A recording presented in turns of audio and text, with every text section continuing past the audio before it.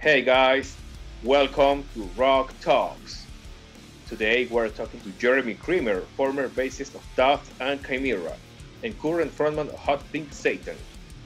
We discuss how was the transition from playing metal to being this crazy electronic project, their unique life experience, and more. If you like this interview, please give me a thumbs up, leave a comment, and share the video with all your friends. Also, very important, please don't forget to subscribe and hit the bell. By the way, if you see a little advertisement at the beginning, in the middle, or at the end of the video, please do not skip it. By doing that, you're helping me a lot. Come on, guys, it's just a few seconds of your life, and it will really make a difference for me. I'm counting on all of you. Enjoy the interview. Hello, Jeremy. Thank you so much for your time, man. How are you? Welcome to Rock Talks. Yeah, thank you so much. I appreciate it. I'm doing pretty well, man. I appreciate the opportunity to come on your show and talk.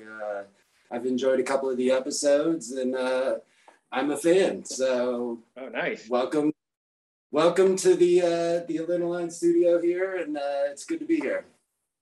Thank you so much for the kind words. Yeah, I had the chance to interview a couple of former members from Daath and Chimaira, so this one should be interesting as well. But yeah, so I also know you were a big fan of the Daath era, so we all appreciate your online support during that, as everyone decided what they liked and hated about that. So it was nice to have you on the team. Yeah, Daath Myra. Yeah, I remember the name from the band. That's awesome. All right, but let's start talking about the present, because it's very important.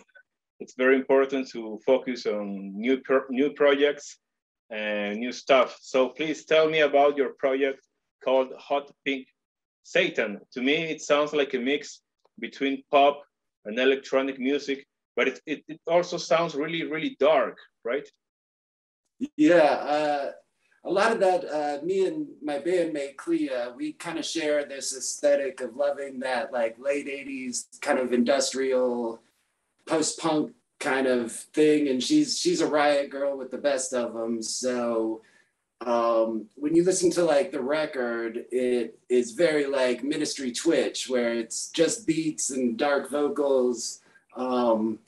Little bit of kind of a Lords of Acid kind of content thrown in there with the sexuality and everything. And then, but if you come see us live, I'm ripping the bass through a bass amp and a guitar amp, and it's like very punk, and she's bleeding everywhere. It's it's a riot. So it kind of has two faces. If you listen to the record, it's a little bit more for your brain, but when you see us in the club, it's like very high energy, very punk rock, and very riot girl with her on the mic. Yeah, it has a very it's really visual. It impacts on people, especially because the lady that's next to you, it's almost naked. So how did you come up with that idea? Well, she is a amazing solo performance artist in her own right. She's a friend we had from Berlin, and she was doing burlesque and variety and kind of riot girl and performance art kind of things with bands in Europe that were signed to Warner. And she's kind of was a big American expat that was living in Berlin with the community there. So she kind of developed that in those years. And then we got together and wrote the record. And when it came to go out and do the live show, both of us kind of wanted the live show to be a complete step up from the record, where like, if you were a fan of it, a lot of times, especially in my metal, days where that was primarily what I was doing, a lot of people would sit there and computerize these records to the point where they kind of had to live up to playing something that maybe they didn't necessarily play into the computer. So we wanted to do something totally different, where it was like, well, the record is the basic song and the emotion and the feel, and go for the visual and the aesthetic and the audio picture. But then when you come and see us live, there's twice as many things going on, so Um, so through when we developed the live show, she brought just as much of her performance art and dance background into it as her musical ability, and it really ended up working out well. Mm-hmm. Yeah, I got the chance to see, to watch a couple of videos of you guys playing live, and it's really interesting, really good stuff. So Yeah. good. How did you jump from metal to play this kind of electronic music? Because like you said, it's not like a regular electronic band, it's really different, but how did you actually move from here to there? Yeah, I think really to answer that question, you kind of have to go way further back.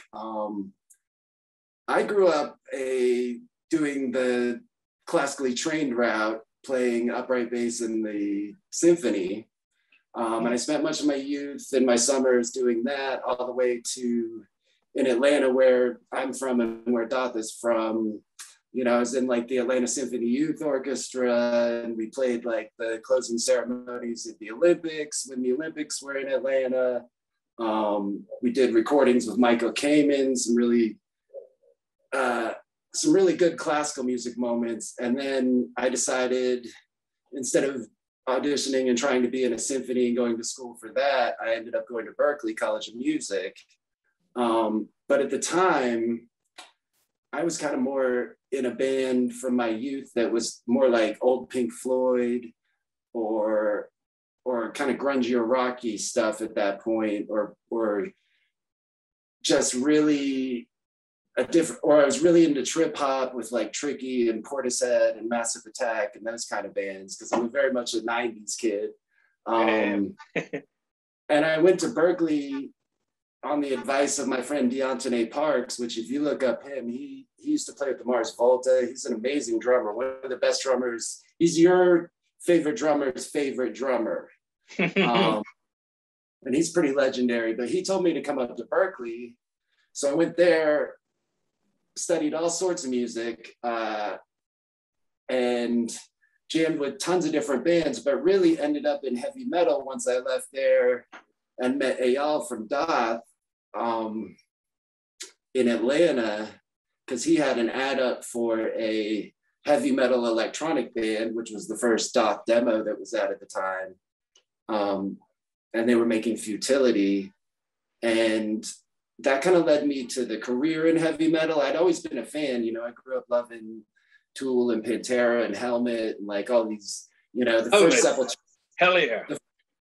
The first like Sepultura record that was big with us here, like really like changed my mind. I have all these metal moments, but I wasn't necessarily playing heavy metal till I reconnected after college with Eyal. And in a weird thing, when I was doing classical music, I had actually performed under his father conducting when I was in high school.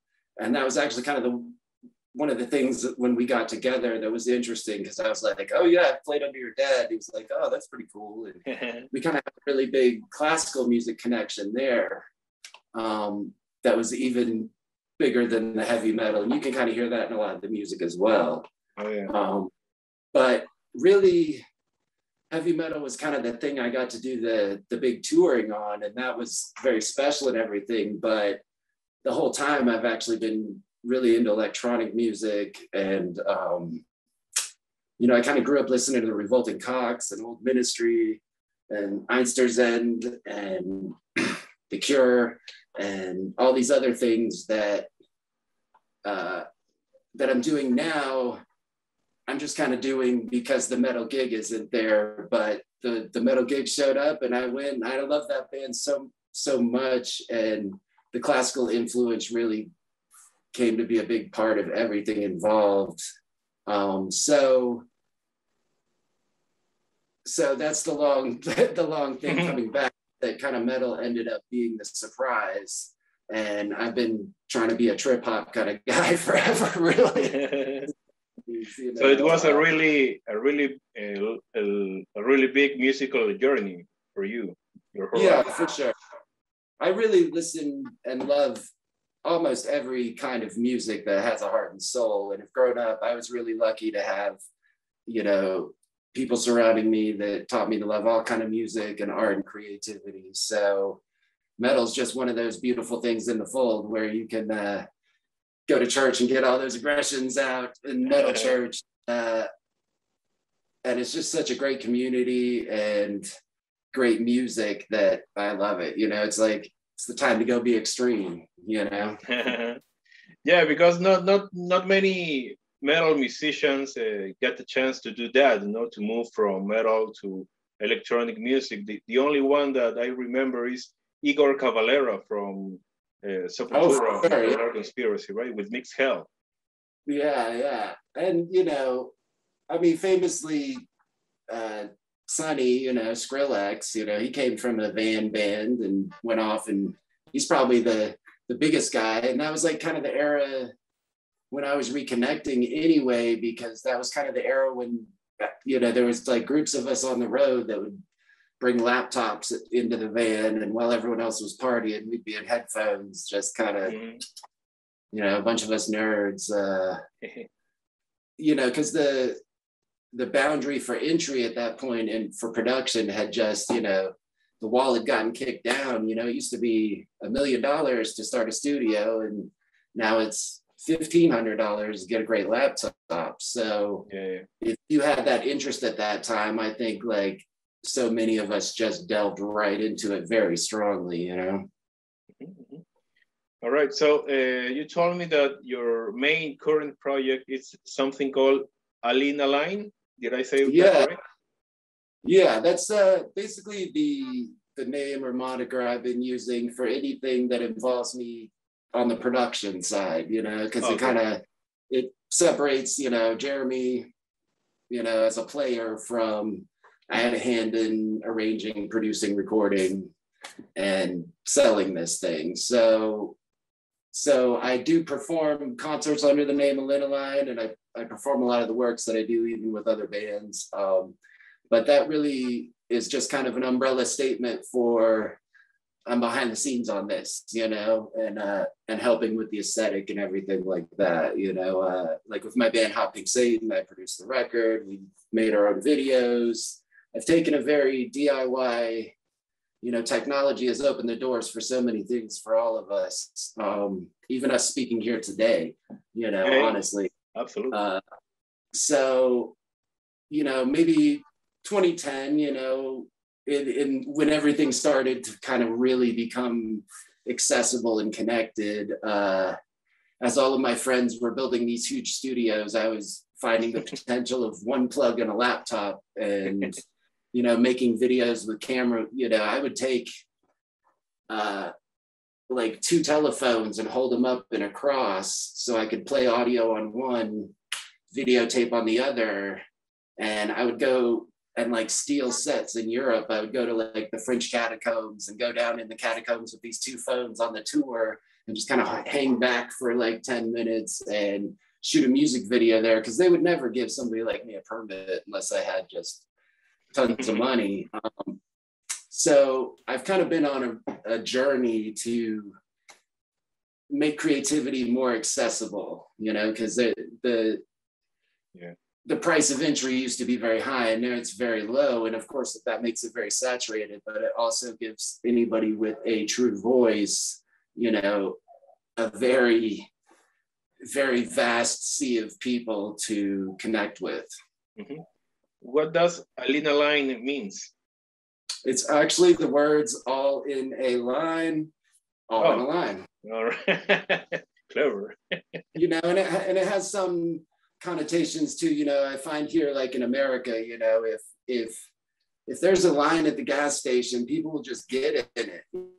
You know, it's almost like, and I would notice this, I would notice this, you know, I guess now they call that FOMO, or what, you know, fear of missing out, or but there's that kind of thing, that mentality, and the name and the art there also addresses some of that, because I've always been very punk rock kid in the, you know, in the social aspect, not, you know, the gimmicky dress up hop topic-y side, but I love music that has a message and a meaning and that's for people. That's really kind of what drives me. So kind of everything has little hidden symbolism and meaning, including that name, that you can kind of dig a little deeper into if you want to take a look. Yeah, interesting. Most people get in a line, but they don't know what for. Yeah, in a way, you know, and it really is, it says just so much, you know. Art now has become a consumable instead of a conversation. And some of those things you can really feel people longing for. And when it hits right, it hits amazingly. You know, if you look at a band like Rage Against the Machine or something where they connect with people all around the world about something bigger, you know, nobody, you know, it's like, it's bigger than life and it changes people completely. And those are the things I love. Even back in classical music, you know, these composers were hired by kings, and you know, they would take their money but put in peasant songs or little themes that the kings didn't know, making very large social statements, you know, even hundreds and hundreds of years ago. And that's kind of the bigger thing about art, is the deeper connectivity and conversation we can have. And that's kind of the main thing I do regardless. It doesn't matter if it's metal or, you know, a drag show or a piece of art on the wall, you know, it's all the same. You know, when I painted my house, I had that same thought process. And it's more just that this isn't just people playing instruments and doing things. This is a level of communication that's on a different plane, you know? Yeah, I agree. So any touring plans for this year or maybe 2022 for Hot Pink Satan or any other project? You? Well, right now, we had kind of finished our natural cycle right when the pandemic occurred. So at this point, we're going to go back into a writing cycle. Well, I was doing some Line shows and some other stuff that me and my partner here in Pittsburgh do with burlesque and variety. And but we're still taking it pretty cautiously right now as numbers get interesting again with the pandemic. We've only been having outside events so far, and I work for Live Nation, and they're very good about testing and masks and to have us work there. But you know, we're still as event, especially as event promoters, beyond just playing shows, you know, there's a large responsibility to try to keep our customers and community safe. And we're still kind of balancing that out and seeing how that goes right now. So touring right now, hopefully next year we'll get really into it. But right now we've been trying to connect this way. We let out a Hot Pink Satan live record, and I let out an Line live record to kind of give people that sense of where we were, and they could kind of have the performance at home, no matter where you are, without the burden of us traveling everywhere. And I need it. I personally, this has been the first year I actually haven't been playing traveling live shows since I was a very young child. So, you know, like 10 years old or something. So I miss it dearly. And I hope for a world very soon that we can come right back to it. But for the moment, we're doing limited stuff locally. And I've been doing mini remixes and kind of doing a lot of production stuff for bands remotely right now. And that's been a really great thing, actually, because I've gotten to work with a bunch of people you wouldn't naturally work with if you were maybe on a tour of a bunch of the same kind of music, you know? Yeah, the key is to keep it busy some way exactly. or another. Yeah, exactly. That's how this YouTube channel exists, and I got to be bored.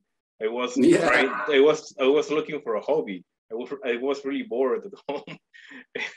Well, you're doing a great thing. It's really awesome to see how many interviews you've gotten with everybody, and it's cool to have these like deeper conversations that aren't naturally like sponsored by gear or a record label release, you know, to just have these natural conversations about all these people and where they come from and why they do what they do. It's a cool thing. So thank you for spending your time doing it. It's nice to have as a resource for us all. Yeah, you're welcome, man. So let's talk about the metal chapter of your life. You know, for sure. Your days with Daath. So my Yeah. first question is, any chance for a Daath reunion tour or a one-off gig, maybe next year? If you like this interview, please give me a thumbs up, leave a comment, and share the video with all your friends. Also, very important, please don't forget to subscribe and hit the bell.